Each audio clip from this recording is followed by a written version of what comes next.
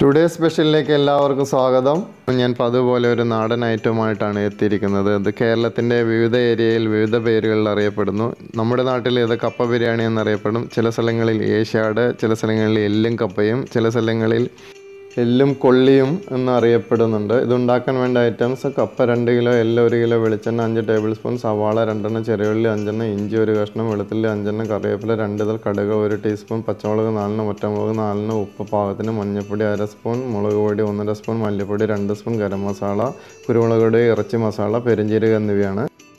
ആദ്യം നമുക്ക് എല്ല് കറി റെഡിയാക്കാം. അതിനുവേണ്ടി കുക്കറിൽ എണ്ണ ചൂടാക്കുക. അതിലോട്ട് കറിവേപ്പിലയും അതുപോലെ വെളുത്തുള്ളിയും ഇഞ്ചിയും ചേർത്ത് ഇളക്കുക.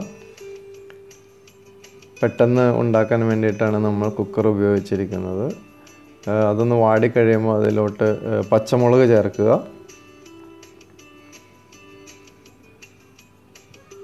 നന്നായി ഇളക്കി കൊടുക്കുക. അതിനുശേഷം സവാള ചേർക്കുക. 2 സവാളയാണ് നമ്മൾ ഉപയോഗിച്ചിരിക്കുന്നത്. സവാള നന്നായി ഇളക്കി കൊടുക്കുക. കുറച്ച് ഉപ്പ് ചേർക്കുക. ഉപ്പ് ചേർത്താൽ പെട്ടെന്ന് വാടിക്കിട്ടും.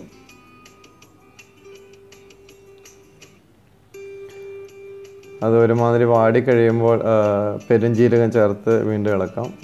പൊടി ചേർത്താലും മതി. ഇവിടെ നമ്മൾ മുഴുവൻ പെരിഞ്ജീരകമാണ് ഉപയോഗിച്ചിരിക്കുന്നത്. അടുത്ത പൊടികൾ ചേർക്കാം. മഞ്ഞൾപ്പൊടി ചേർക്കാം ആദ്യം. അതിനുശേഷം മുളക് പൊടി. പൊടികൾ രണ്ടും ചേർത്ത് മിക്സ് ചെയ്ത് കൊടുക്കാം. ഫ്ലെയിം സിമ്മിൽ വെക്കണം, അല്ലെങ്കിൽ ചിലപ്പോൾ അത് ചൂട് കൂടി കരിഞ്ഞു പോകാനുള്ളൊരു സാധ്യതയുണ്ട്. അടുത്തായിട്ട് മല്ലിപ്പൊടി ചേർക്കാം. വീണ്ടും അത് നന്നായിട്ട് ഇളക്കി കൊടുക്കാം. ഇത് ഒരുമിച്ചിട്ട് ഇളക്കിയാലും മതി, പക്ഷേ ഇത് നന്നായിട്ട് ചേരുന്നതിന് വേണ്ടിയാണ് ഞാൻ സെപ്പറേറ്റ് ഇട്ട് ഇളക്കുന്നത്. ഇത് രണ്ടും പച്ചമണം മാറിക്കഴിയുമ്പോൾ നമുക്ക് ഇറച്ചി മസാല ചേർത്തിട്ട് വീണ്ടും മിക്സ് ചെയ്യാം.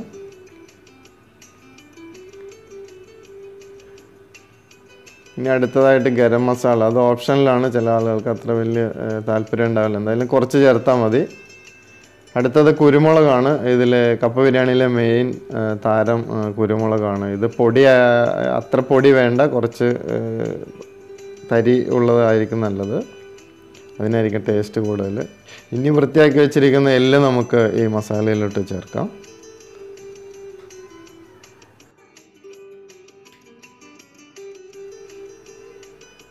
നന്നായിട്ട് ഇളക്കി കൊടുക്കാം. നല്ലതുപോലെ മിക്സ് ചെയ്യുക.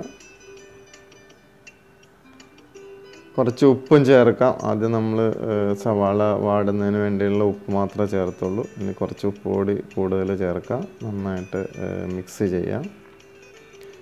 ഇനി കുറച്ച് വെള്ളം ചേർക്കാം. വെള്ളം എന്ന് പറയുമ്പോൾ ഏകദേശം എല്ലിൻ്റെ ഒരു 3/4 ഭാഗം വരുന്ന അത്ര വെള്ളം ചേർക്കാം. കുഴപ്പമില്ല, വെള്ളം ഇത്തിരി കൂടിയാലും കുഴപ്പമില്ല. നമ്മൾ ചേർക്കാൻ പോകുന്ന കപ്പ ഒരുമാതിരി ഡ്രൈ ആയിരിക്കും. ചില സ്ഥലങ്ങളിലാണെങ്കിൽ നന്നായിട്ട് ഗ്രേവിയോട് കൂടിയാണ് കപ്പ ബിരിയാണി ഉണ്ടാക്കുന്നത്. ഇനി നമുക്ക് കുക്കർ അടച്ച് വെയിറ്റിട്ട് വെക്കാം. ഒരു 5 വിസിൽ വരെ നമുക്ക് വെയിറ്റ് ചെയ്യാം. അത് കഴിഞ്ഞിട്ട് ഫ്ലെയിം ഓഫ് ചെയ്യാം. ഈ സമയത്ത് നമുക്ക് കപ്പ റെഡിയാക്കാം.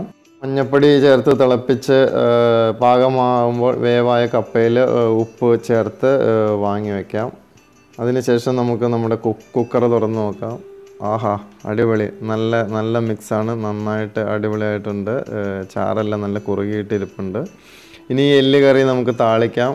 കടുക് മൂപ്പിച്ച് ചുവന്നുള്ളിയും ഉണക്കമുളകും കറിവേപ്പിലയും ചേർത്ത് താളിച്ചിട്ട് അതിലേക്ക് നമ്മുടെ എല്ല് കറി ചേർത്ത് മിക്സ് ചെയ്യാം.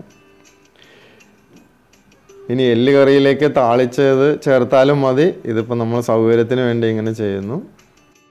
എങ്ങനെ ചെയ്താലും ടേസ്റ്റ് സെയിം ആണ്. ഇനി നമുക്ക് കപ്പ ചേർക്കാം. വേവിച്ച് വെച്ചിരിക്കുന്ന കപ്പ ഇതിലോട്ട് ചേർത്ത് നന്നായി മിക്സ് ചെയ്യാം. ചില സ്ഥലങ്ങളിൽ കപ്പ ബിരിയാണി കൂടുതൽ ടേസ്റ്റ് കിട്ടുന്നതിന് വേണ്ടി വറുത്ത തേങ്ങ ചേർക്കാറുണ്ട്. അതുപോലെ വറുത്ത തേങ്ങ കൊത്ത് ചേർക്കാറുണ്ട്.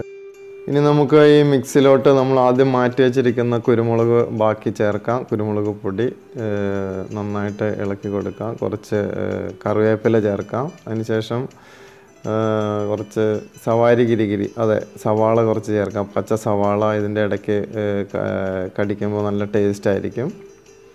അപ്പോൾ നമ്മുടെ കപ്പ ബിരിയാണി ഏകദേശം റെഡി ആയിട്ടുണ്ട്. നിങ്ങൾക്ക് എന്തായാലും ഇഷ്ടപ്പെടുമെന്ന് ഞാൻ വിശ്വസിക്കുന്നു. ഇഷ്ടപ്പെട്ടാൽ നമ്മുടെ ചാനൽ സബ്സ്ക്രൈബ് ചെയ്യുക, അഭിപ്രായങ്ങൾ അറിയിക്കുക, ലൈക്ക് ചെയ്യുക.